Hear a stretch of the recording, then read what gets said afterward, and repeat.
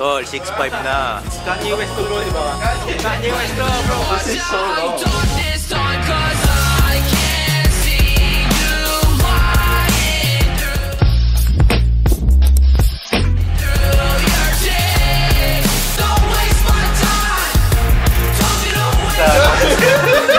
out to my boys.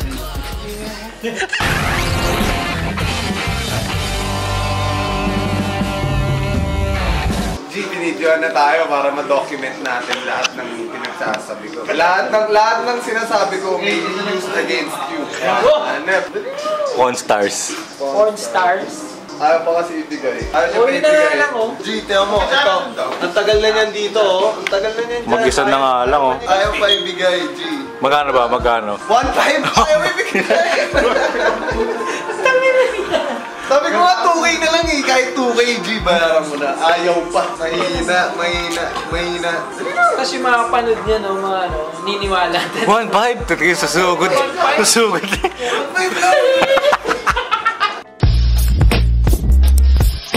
Kaya sabi niya, natapilok daw siya sa gym. Tapos nagka-gout lang pala siya.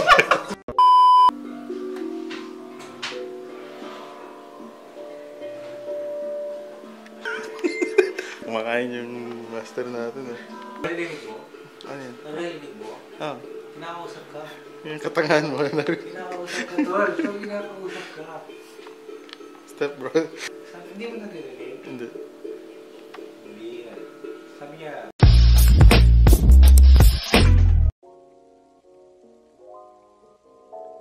Hi guys, so my name is Mark Tongson and my shop is called Gold Mine. I started off in Bacolod City, my hometown, but now I'm based here in Manila. So I mostly sell some streetwear, vintage, and pop culture items. Basically anything that is related to pop culture, music, movies, and anything in that spectrum.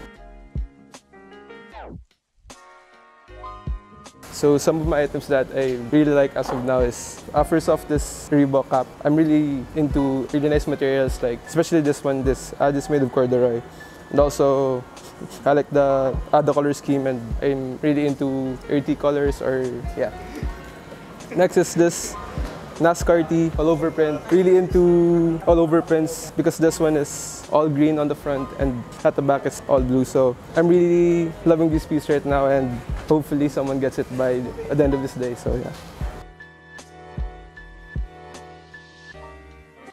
Nag-start siya from one event, yung sa Fit So Good. Okay, shoutout Fit So Good. And that's when I met yung sina Vintage Junkies, sina Under the Sun, lahat. And that's when I met them. They asked me to join Season Pass, and I met them through that event, and I think they sort of influenced me to join this community sale. So after like a few weeks, I applied, and that's when I finally got in, and I got accepted last October. And since then, every month I've been here, and I've been really loving it for the past like 6 months or 5 months. So.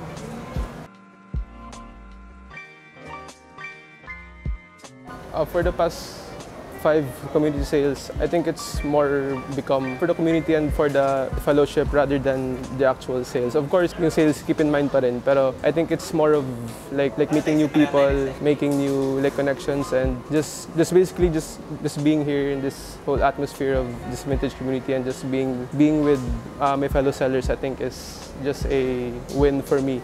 In a way, kahit na minsan walang benta, ganun. Pero as long as I'm here with my fellow sellers, the whole adult community, I think is already good enough for me. So yeah.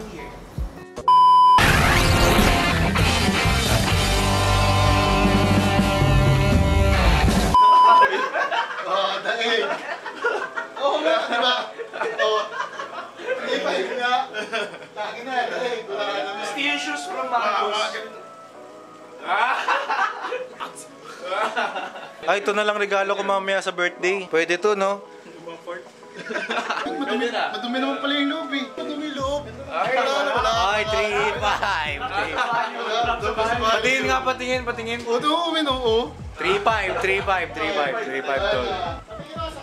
Sige lang. Bibili niya na yan, no? Gago, may Travis Scott pa dito sa ilalim mo. Putang ina to. Grabe, men. Super flex, gago. Magkano yung outfit mo? Magkano yung outfit mo? Tol, sorry bro, wala akong outfit pero ito yung bag ko. Bagong shoes, bro. Ano yung IG mo bro? Lagyan natin yung IG mo dito bro. Cactus Jack. Marcos_Mansaya. My name is Herb, the Vintage Junkie Manila. My name is Sid. Vintage to Plaza, 80s, 90s. Ako, I've been buying clothes since mid-2000s. I started my page 2017. Siguro after a year na nagbebenta ako and events, Lian actually invited me to join the community scene.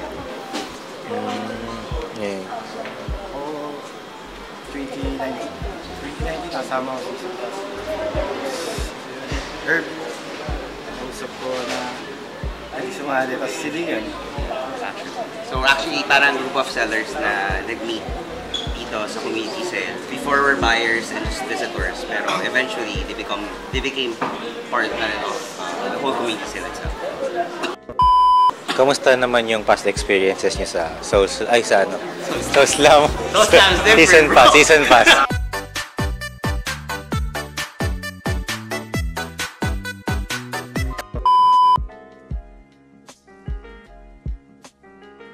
It's an ongoing like learning process for all of us. So habang nagkakaroon ng communities in every month, we tend to improve on the things that we do, promotions, and the community is growing. It's getting bigger. Man, napaka-ganda dito sa Season Pass. Marami ko matutok na sa na hindi mo mahanap sa labas, bro. Mga andito, napaka-ganda.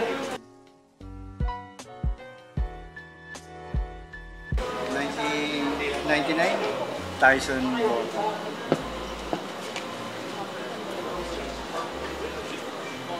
1992, Nirvana yung numero.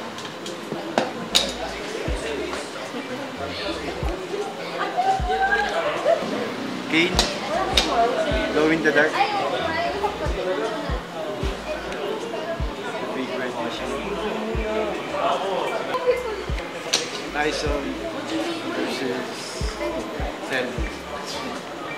1996. For me, I haven't brought the pieces that I really love, pero so just some. So one would be the big Tommy flag, Ultimate Grail for Tommy. Reversible. Also, I'm a sucker for all over prints. These are just some of the stuff that we have. And I'm a sucker for black keys as well. Damn. T-shirts, novelty.